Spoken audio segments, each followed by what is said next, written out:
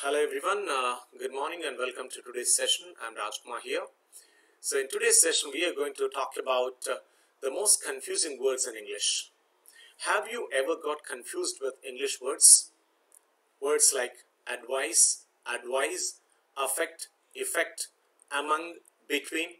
Such kind of words often confuse us, not because they are similar, but because they have similar pronunciation sometimes, or sometimes we do not know in which context to use which word. So remember, these kind of words, however, have different meanings in each context. Say, for example, we have advice, advice, and advice. So advice, when it comes to this advice, it is advice, which means it's a noun form of the advise, and advise is the verb form of the same. So they have similar different kind of meanings in terms of usage.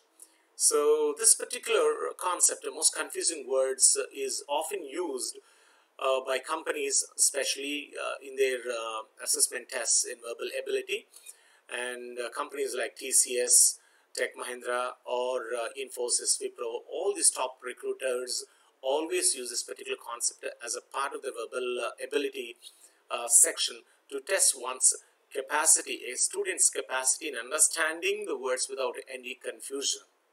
So let's try to look at some of such words today, and let us try to understand the meanings of these words, and let us also learn how to use them in proper sentences so that we get a hands-on experience of understanding these words in terms of their meaning and in terms of their usage. If you're ready, let's begin the session. So let's begin with the first word, advice and advise. ADVICE and ADVISE. Advice is a noun. For example, Rahul gave Geeta good advice. Advise, ADVISE, is a verb. Rahul advised Geeta to avoid fried foods to stay healthy. So now do you differentiate between these two? ADVICE, while this indicates a noun, well, this particular word is used as a noun in a sentence. ADVISE is used as a verb in terms of their usage. So advised Geeta, Rahul advised Geeta, Rahul gave Geeta an advice. Moving on to next word, affect and effect. Affect is usually a verb. Rahul's music affected Geeta's ability to concentrate. Effect is usually a noun. Her teacher's words had a great effect on him. Affect is a verb, so it has different forms of it. Affect, affected, affecting. So it can be used in different forms of it. You can use it in past tense, you could also use it in present tense, you could also use it in continuous form, tense. But when it comes to effect, effect is the result of what happens to you. Okay, so his father, say for example, his father's words had a great effect on him. The result of his father's words. So effect is a result, while the affect is the action. Moving on to next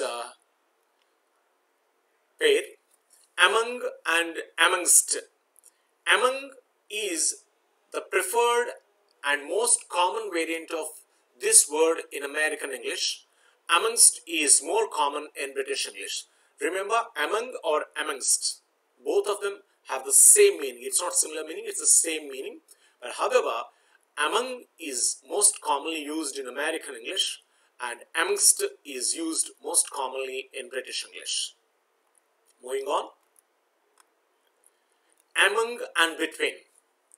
Among expresses a collective or loose relationship of several items. Example, Rohan found a letter hidden among the papers on the desk.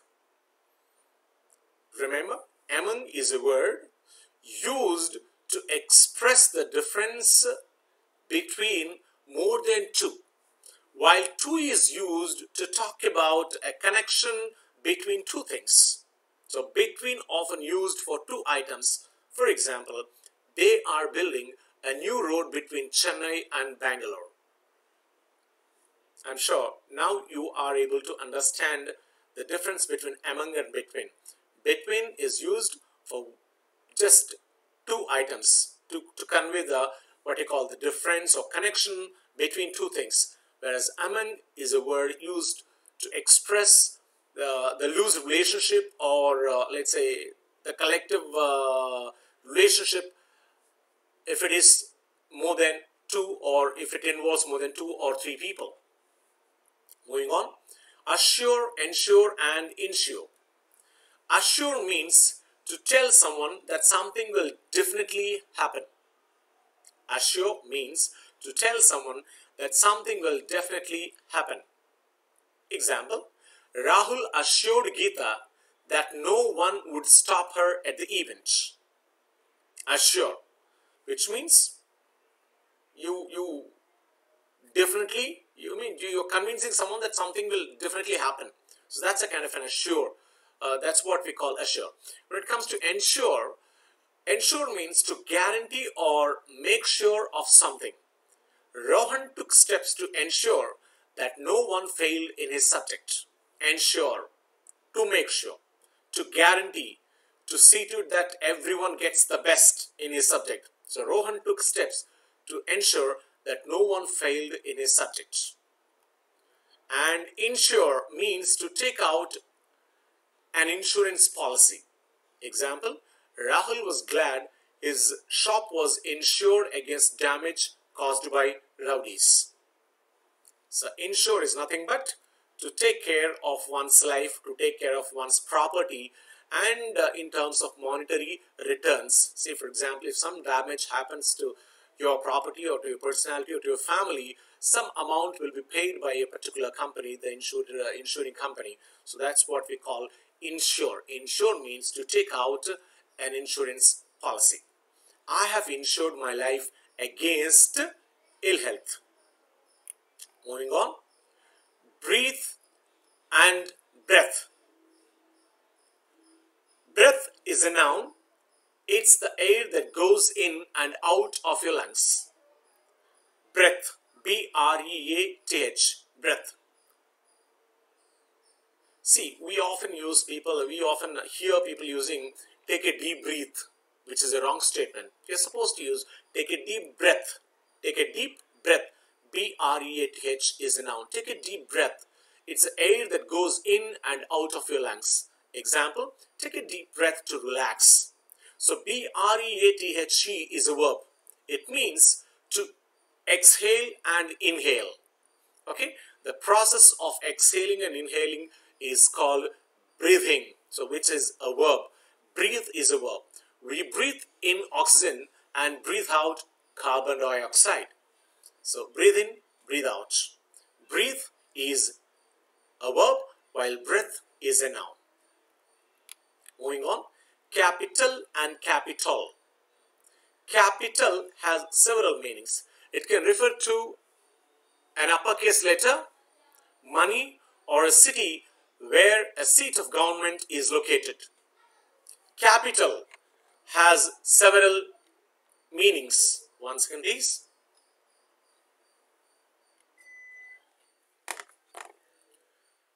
Capital has several meanings. It can refer to an uppercase letter. We have it like the capital letters in English.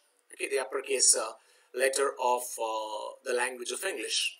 Okay, it can also mean money, capital investment. That's what we say. Or it could also mean a city where a seat of government is located. Okay, the capital of Andhra Pradesh, the capital of India, the capital of Tamil Nadu. Okay, so Rohan visited Tokyo, the capital of Japan.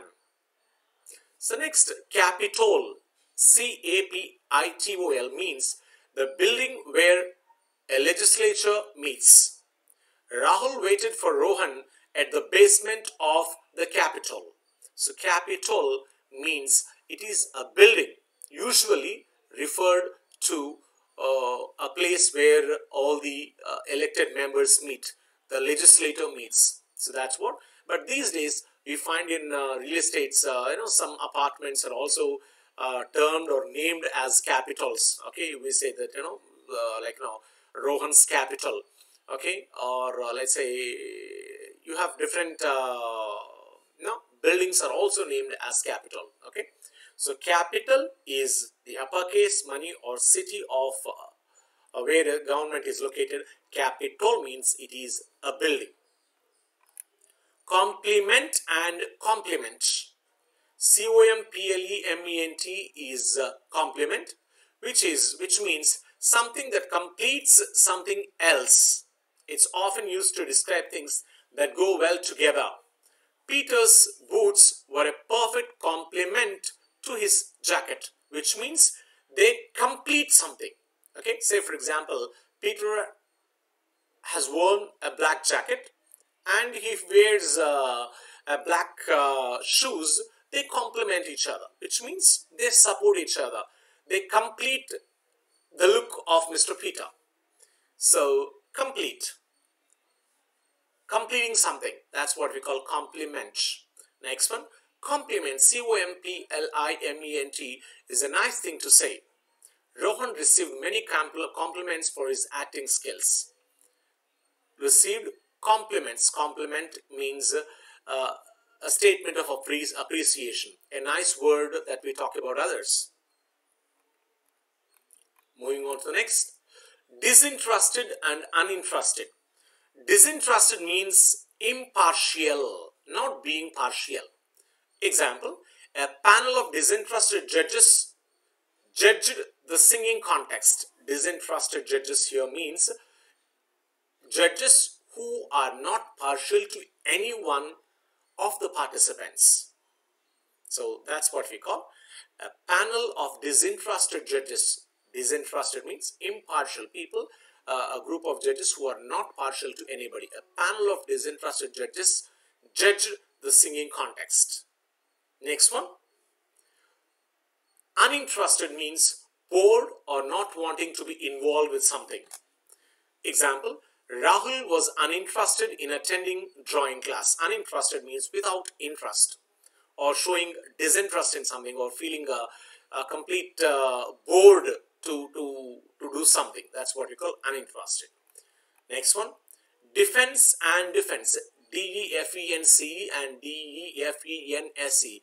D-E-F-E-N-S-E is a standard expression in American English, while D-E-F-E-N-C is found mainly in British English. So both expressions are used, but however, D-E-F-E-N-C is more British, while D-E-F-E-N-S-E is more American in terms of their usage. Moving on to next pair, emigrate and immigrate. Emigrate means to move away from a city or country to live somewhere else. Example, Peter's grandfather emigrated from Canada 60 years ago. Emigrate. I read again. Emigrate means to move away from a city or a country to live somewhere else. Many people emigrate from India to America. So they emigrate from one place to another. Immigrate means to move into a country from somewhere else. Rosie's sister immigrated to Ireland in 2004. Emigrate means to move away from a place. Immigrate means to move into a place. I hope you got the difference very clearly.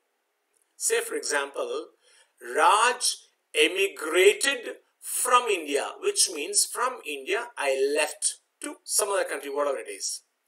I immigrated, say Raj immigrated to America, which means Raj came into America. I immigrated to America around 10 years ago. I immigrated from India around 10 years ago. Emigrate means to move away from a place. Immigrate means to move into a place. It could be a country, it could be a city, it could be a place, a capital city, or for that matter, any area is called emigrate and immigrate. So you got the difference between emigrate and immigrate. So let's move on to the next acronyms here. E dot G and I dot E. We often come across these words, but we do not know. We just simply use it for example, or say for example, we use it like differently. That's how we use it, but we do not know what they literally mean. These both are acronyms used often in English. In fact, they are derived from Latin language. These two Latin abbreviations are often mixed up, but E dot G, which means exempli gratia, means for example, while I dot E means id est, means that is. So these are the what you call the short forms, or the abbreviated forms, which we often hear in terms of their usage in English, but we often do not know which language they come from and what is their elaborated forms. So I dot E dot G means exempli gratia, for example. I dot E means id est, which means that is. Next one, empathy and sympathy. Empathy is the ability to understand another person's feeling, while sympathy is a feeling of sorrow for someone else's suffering. So empathy means to understand. You should be empathetic to your life partner, which means you should be able to understand the feelings of your life partner. Sympathy, we should feel sympathetic towards sick people. We should feel sympathetic towards people who are affected by COVID-19. Am I clear? So sympathy is all about understanding the feelings of others, while empathy is all about understanding the feelings of others, while sympathy is all about feeling sorry or feeling kind towards someone's sufferings. That is the difference. Moving on, farther and further. Farther refers to physical distance. Rohan can run farther than Rahul. Farther means far away. Far away, it refers to physical distance. Okay, so whereas further means in addition to. So further refers to metaphorical distance. It sometimes means additional to what already exists. Rahul is further away from finishing his project than Rosie is. Cook for a further 10 minutes, which means in addition, additionally another 10 minutes. That's what it refers to. Farther indicates physical distance, while further indicates in addition to, metaphorical distance. Next, flaunt and flout. Flaunt, F-L-A-U-N-T, flaunt means to show off. Rahul flaunted his stylish new outfit. Outfit means nothing but a dress. Okay, the new dress. Rahul flaunted means he showed off his stylish new dress. Flout means to make fun of, to disobey. Everyone flouted at her attire. Flouted means laugh at, mock at, or tease at.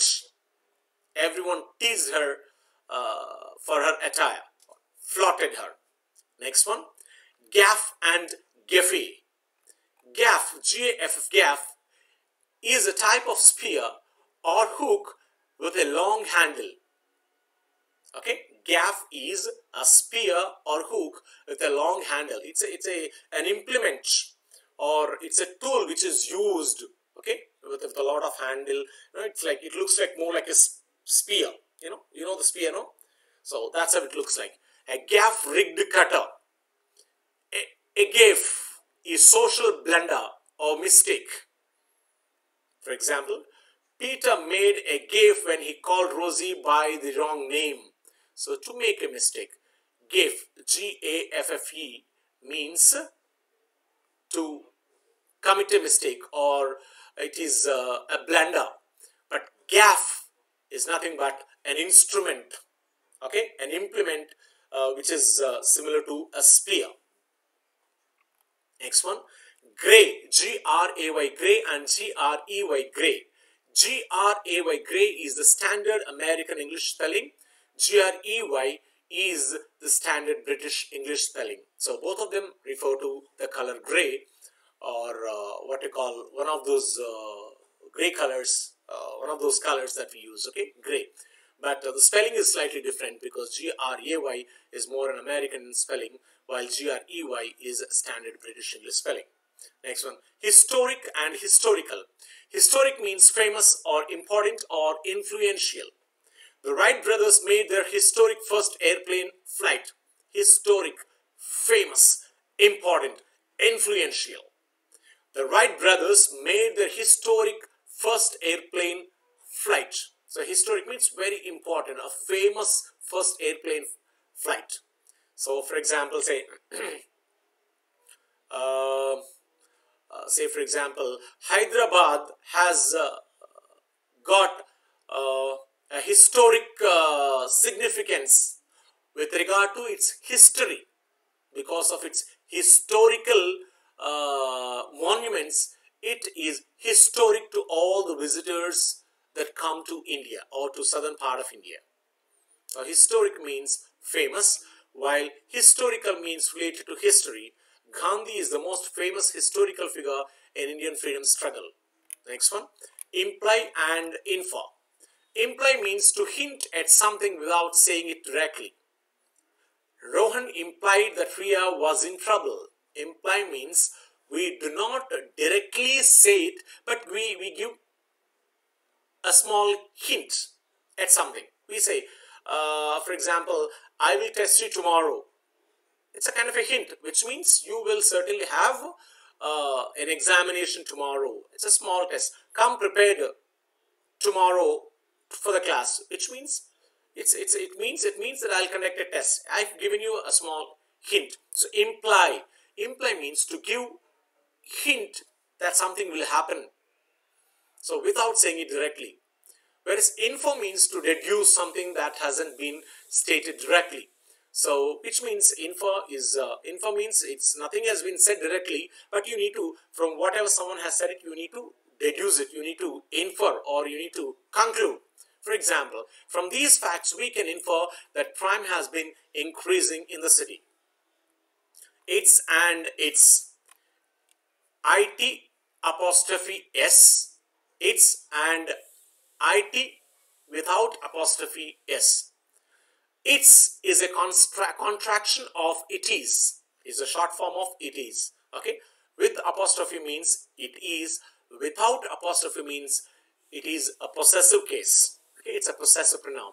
Rahul needs to pack for his trip because it's only 2 days away.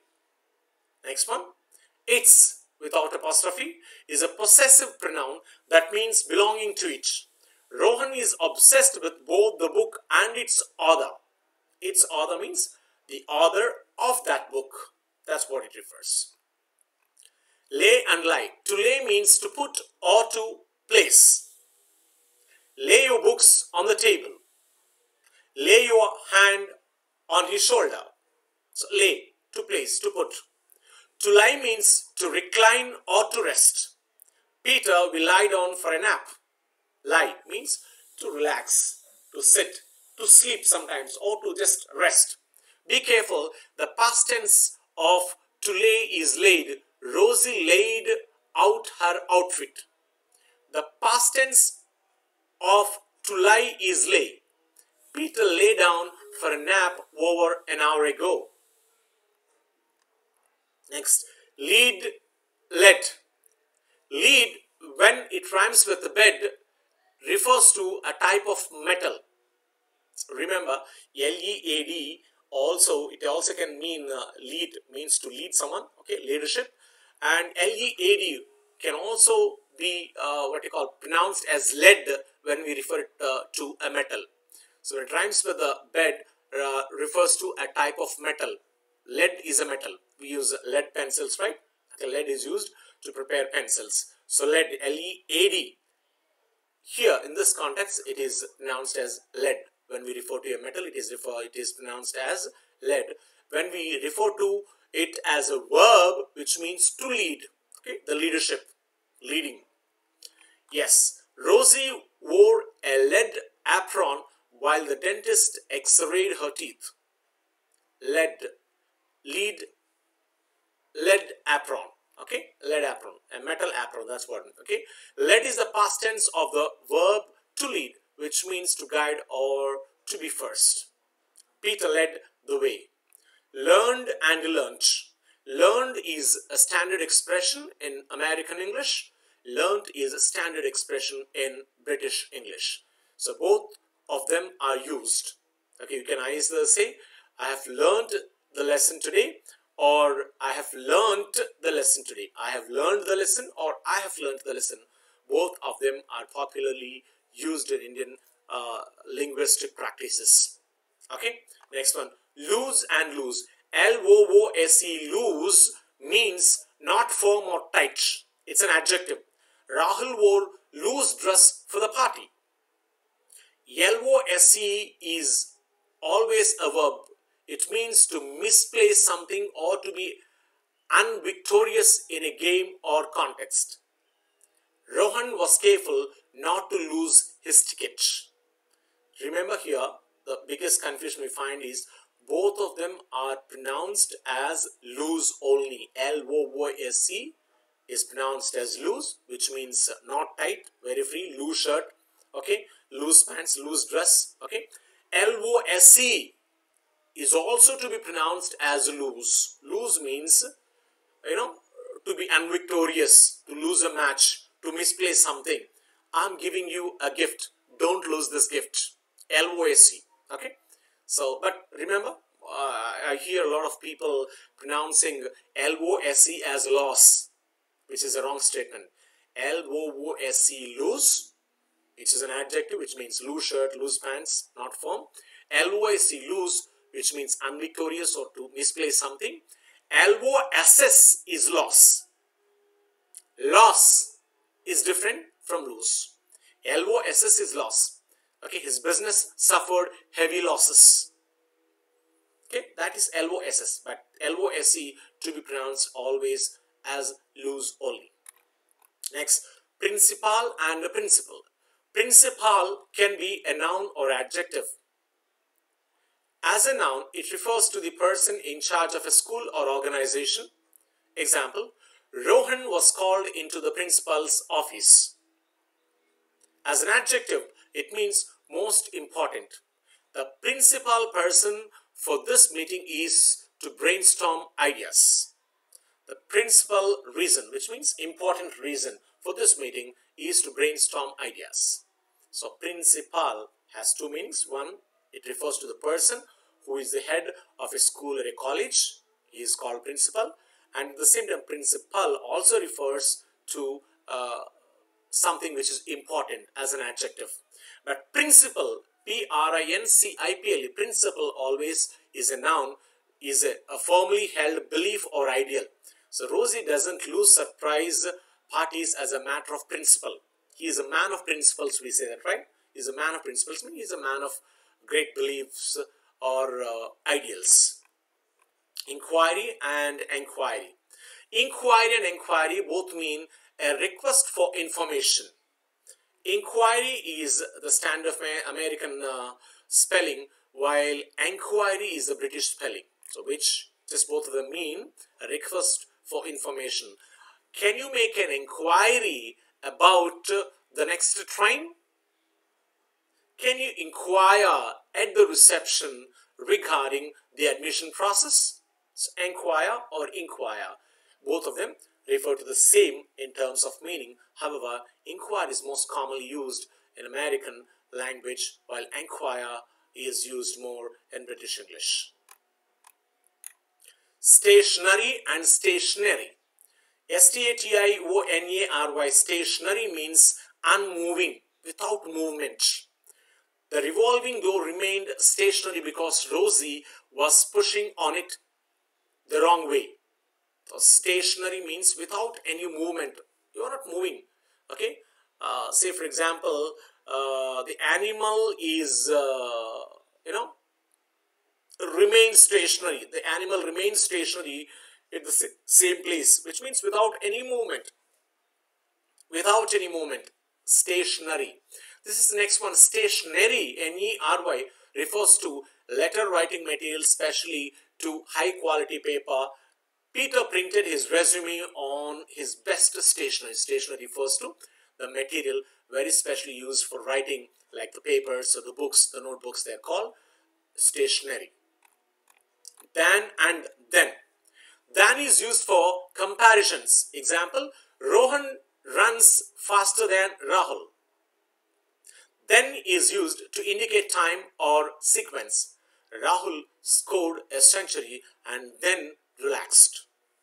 Than is used for comparisons, while then is used for indicating time or a sequence. Toward and towards.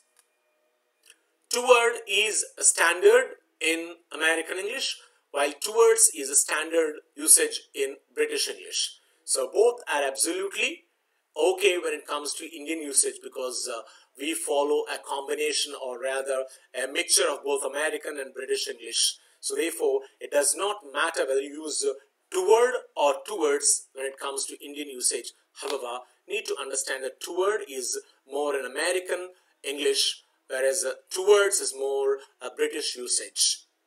And finally, the last statement in this concept, whose and whose. Who apostrophe yes. WHOSE, whose. Who apostrophe yes is a contraction of who is.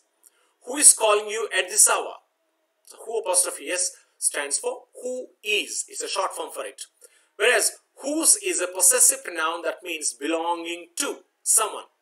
Peter, whose phone hadn't stopped ringing all morning, barely ate anything for breakfast. Well, friend, this brings us to the end of this session today on the most confusing words in English language. I'm sure you have understood the concept very clearly, and remember, you must start using them without any confusion, because you have understood it without any confusion. And we have also discussed these words with examples, so that we got a crystal clear idea of what these words means and how we need to put them into usage. Thanks for listening to the class.